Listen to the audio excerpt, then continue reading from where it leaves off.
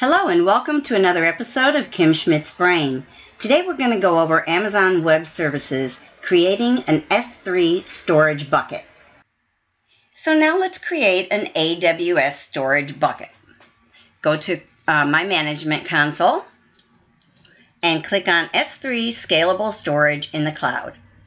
As I mentioned before, S3 is a file storage which can contain the file and whatever metadata that comes along with it, but it can also do some pretty awesome things that you wouldn't think. What I've done here is I click on this particular bucket that I've created. It loads the properties on the right-hand side. And if I click on static website hosting, I configured this bucket to be a storage place for a website.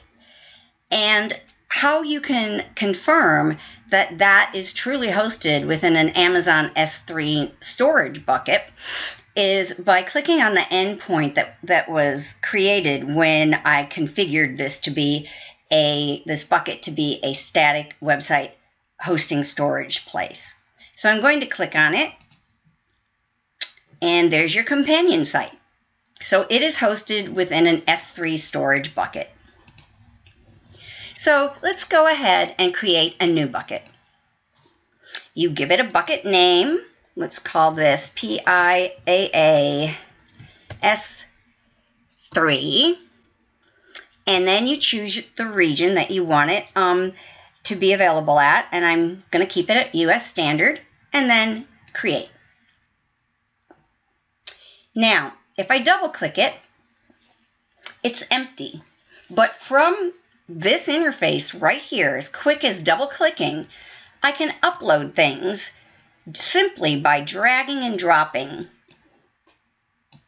So I have this text file here. I'm going to drop into this area and then say start upload.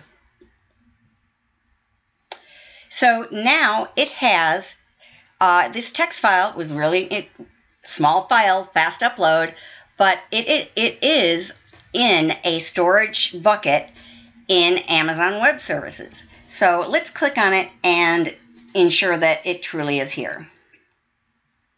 So you can tell by the URL that it is, and it's a text document that just says this is how easy it is to literally drag and drop assets into your Amazon S3 storage instance.